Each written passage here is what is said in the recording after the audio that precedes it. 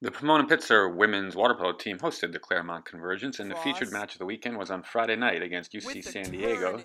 Here, late in the first quarter, Alyssa Woodward has a great individual effort to cut the UCSD lead to 3-2. The second quarter was scoreless for both teams, but not without this save from Asha Earwood to keep the Tritons off the board late in the half. Sagens were able to tie the score early in the third quarter on Christina Williamson's blind backhand here. Then Alyssa Woodward gives the Sagehens their first lead with this 5-meter conversion.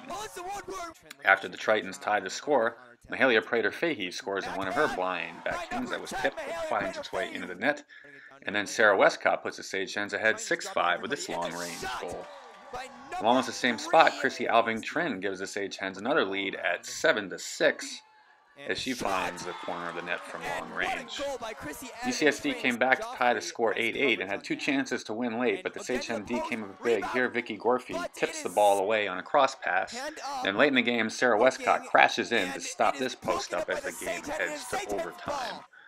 In the second extra session, Morgan McCracken in a 6-on-5 finds her way in close and fires one under the crossbar to give the Sagehens a 9-8 lead. That would hold up as the Tritons would have one last chance here and found a player open in front, but Asha Earwood reads the play and comes off on her line to tip it away for a key steal and a 9-8 win.